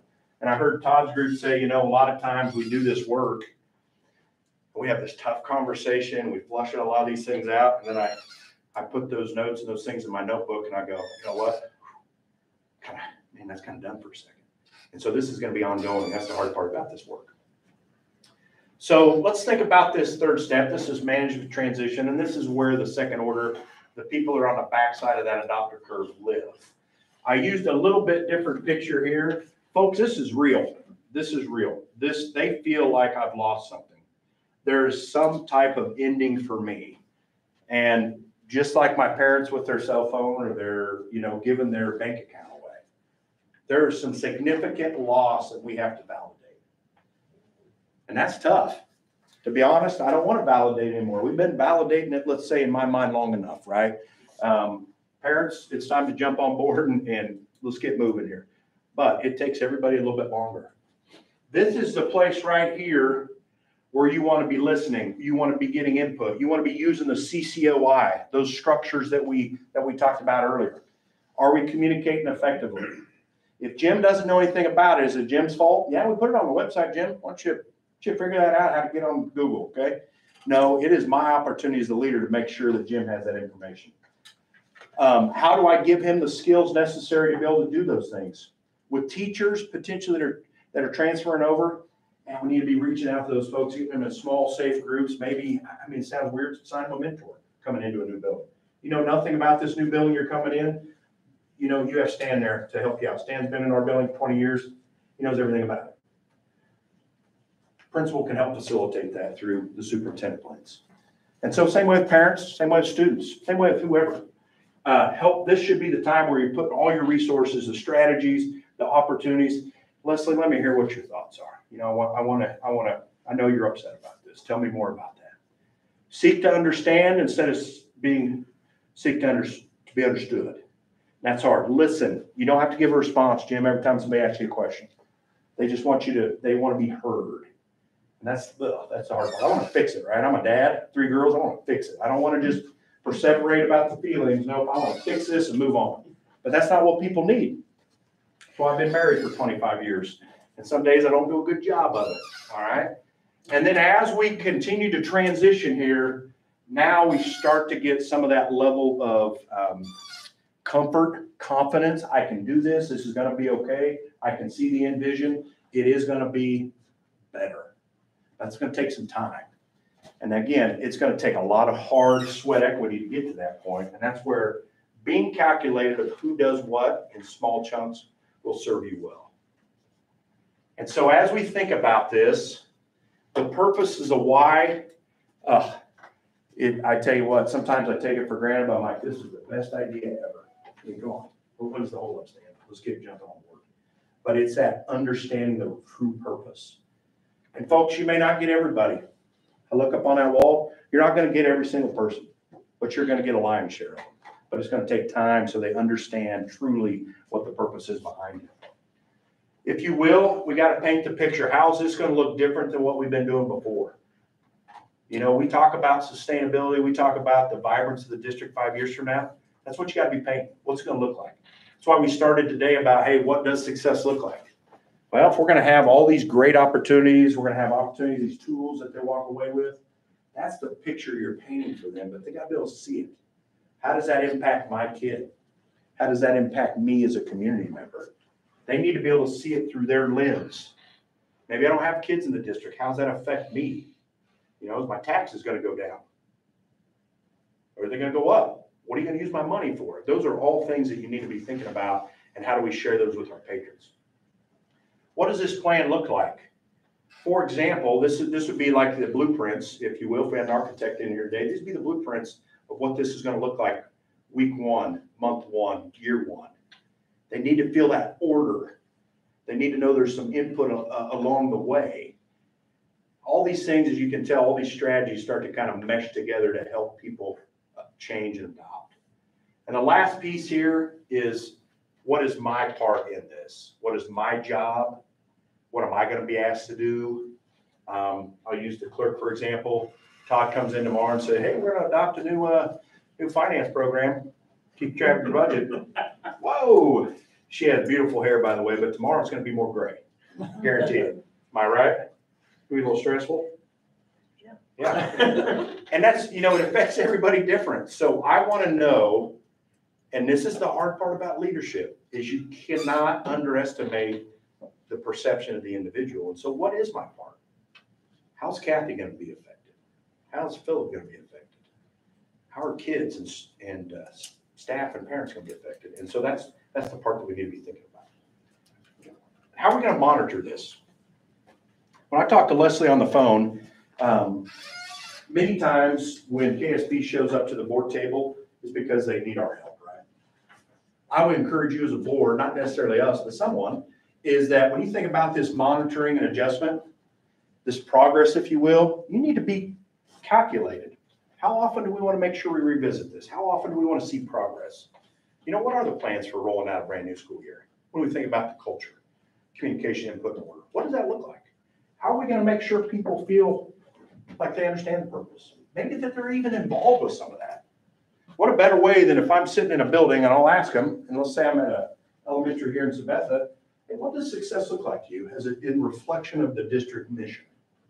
Now, they don't deviate, they don't get to make up their own mission because the board's already done that, but what does it look like for me in my building, in my position? What's it look like all the way up to the high school? Those are ways and opportunities for your people to gain input and develop some order where they feel comfortable. But as a board, superintendent, how are you going to get those chunks back? I'm sure Todd's got a plan already in his mind and he's already got it laid out. Getting a new assistant soups probably wasn't one of them, but what does that look like for me to have that conduit with my principals? Probably in this case, on a daily, weekly basis, because there's going to be a lot of things going. For the board, maybe on a monthly basis. For the community, maybe weekly, maybe frequent. And so what is going to be your mechanism?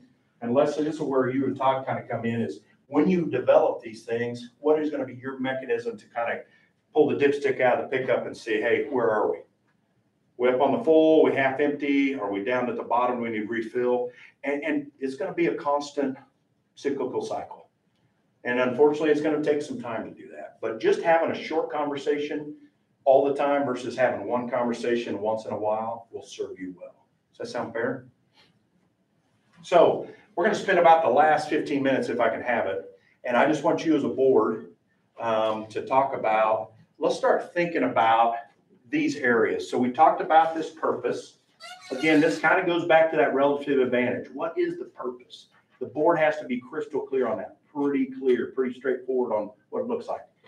What is it going to look like? I'm going to go back to that other picture, but we're going to have you then, whether we want to do it today or if we want to just jot down some ideas and revisit that, kind of finish that up because of time, I'll let you guys help me decide that. We had two that need to leave. We have an executive session and we have two that need to leave earlier than we thought. Yeah. So we might need to, You want to have a short conversation just to kind of get this started and then maybe revisit this at a later time to finish this up. Does that sound good?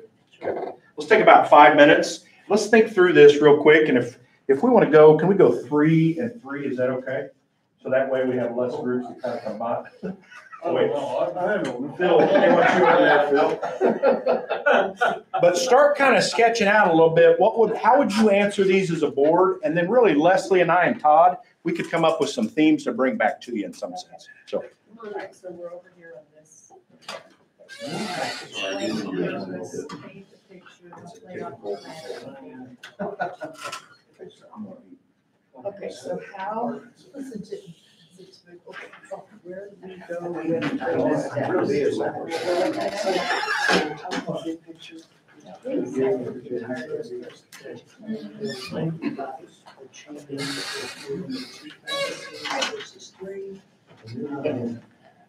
What part of this? I guess that is a good question. I don't know.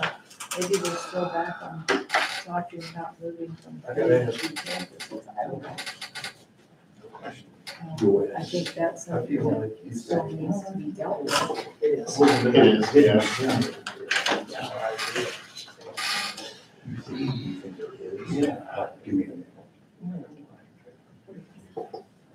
I appreciate you. As far as explaining the whys and the whats.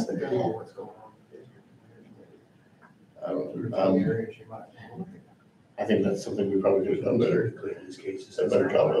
Yeah. I mean, but, So trying to lead you to that instead of. I think, how we could say, how we, I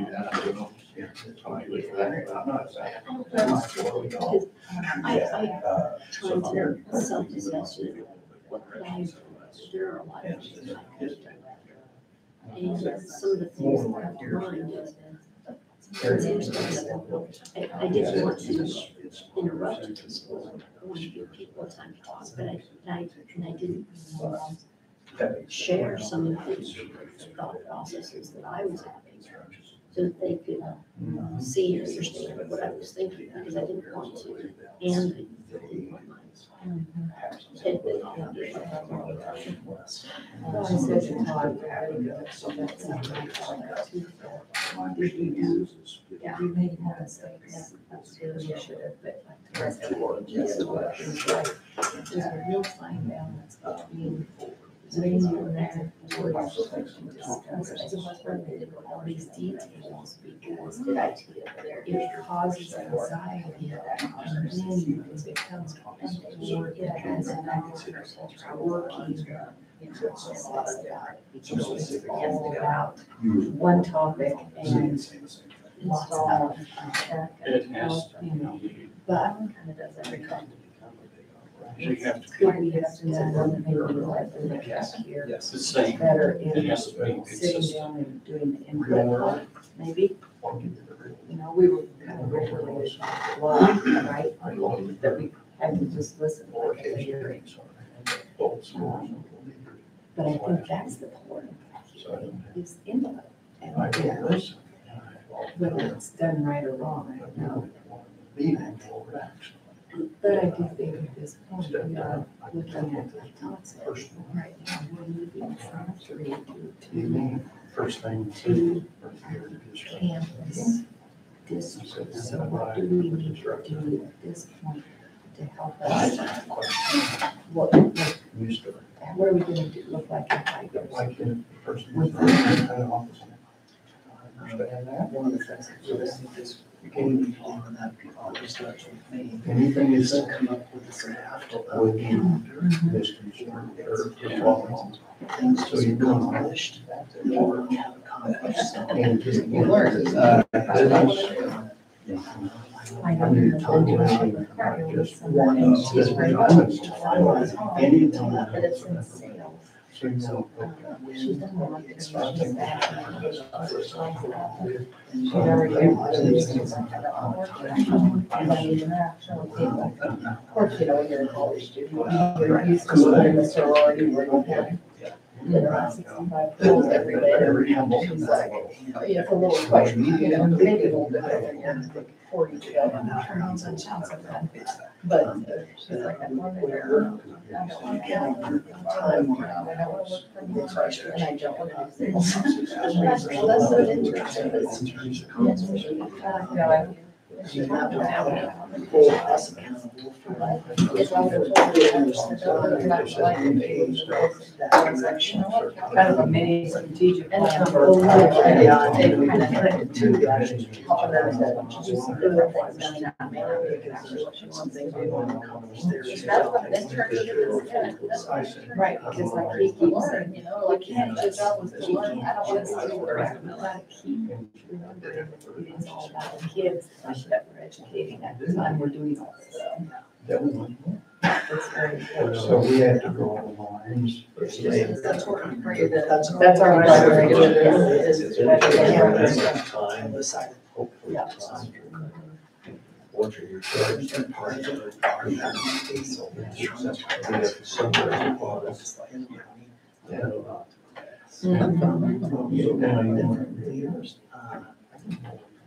Maybe can see things more objectively than I do.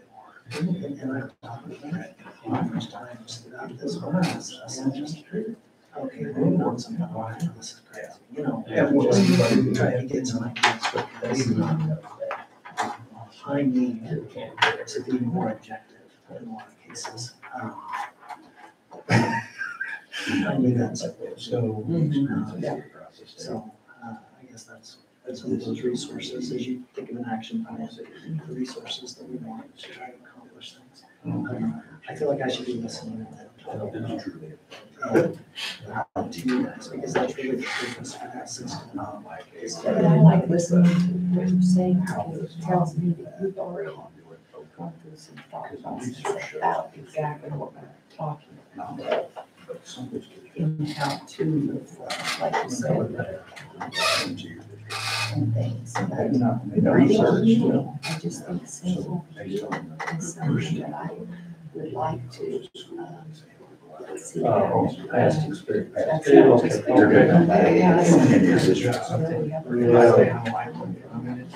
They're saying. Take those from that area, you know, it's either the students of that experience cause anxiety. And still, and we need to Kids. work on that. We need to get to the point where we feel like It's a there's not a threat. And It's because otherwise, It'll be a that force that is we going to can overpower People. That's with board elections coming up. And most like that. I It's took part of that, you know, it's like, you know, I don't want this, I hate this us versus them idea. Them versus us, you versus whoever it is. I agree. So, As far as like the attitude or or healing, or, They send their kids there. Think they could address that situation. I think it's a lot better. I mean, as far as, you know, like the anxiety and how I feel with it, I think it's gotten a lot better.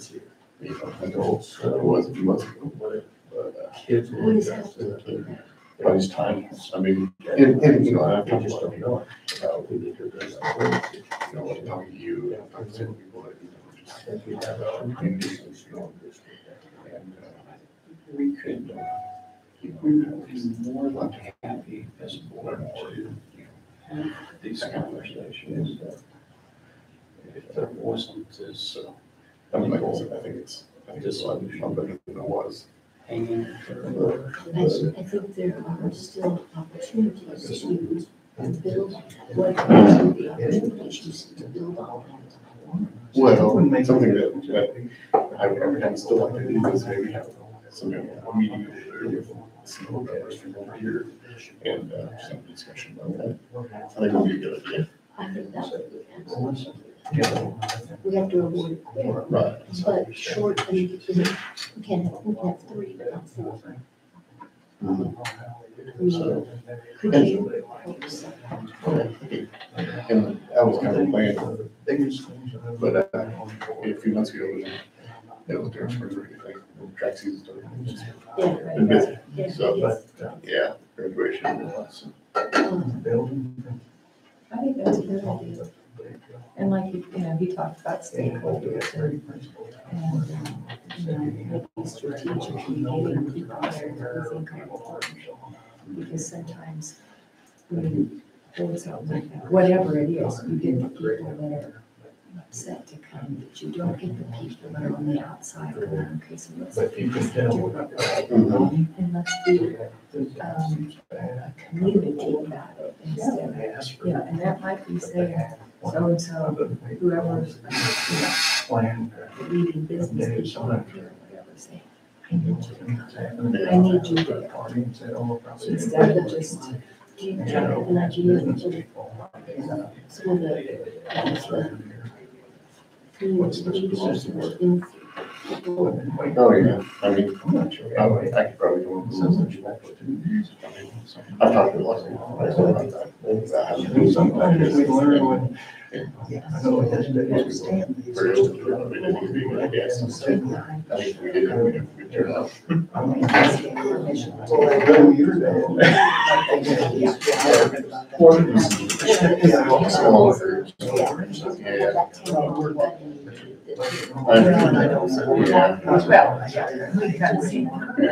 I know. Yeah. No. so, one's going to, that facilitates interaction. People in the district. Yeah. Yeah. There's a teacher.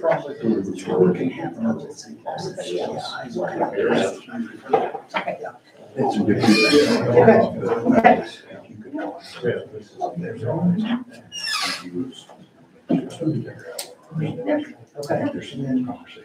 Okay. We had a conversation about your recommendation for me with moving forward with this information to get the overall. Start the school year, they were talking about.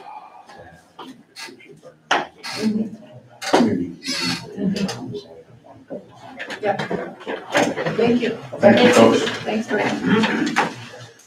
Okay, so, are we pulling that together now or later? We're gonna go on. This information, we're going to. Yeah, okay. Okay, so we are gonna pull back together now and enter into executive session.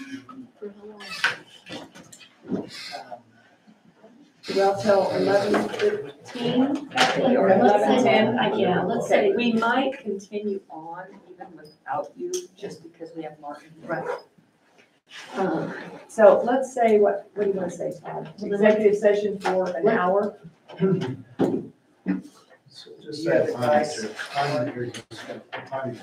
So 11:25. 11:25, is a okay, good thing. all right, there you go, 11:25. with Todd and our. With Todd and. I make- Gates in there too. No. Okay. I make a motion that we go into executive session for the purpose of consulting with, the board attorney for privileged attorney-client relationship or communication, and return to regular session at 11:25, and that Mr. Evans and board counsel, Mr. Martin, join the board for the executive session. Okay, motion from Kathy and a second from Philip to enter into executive session till 11:25 with Mr. Evans and Mr. Mishler. All those in favor say aye. Aye. Opposed, 6-0. And you're staying in this room? Yes, we're staying at 11:25 then. Is that what? 11:25. Okay. And there will be And we no will action turn off. following this, and so I am going to turn off YouTube at this time. You work on full series?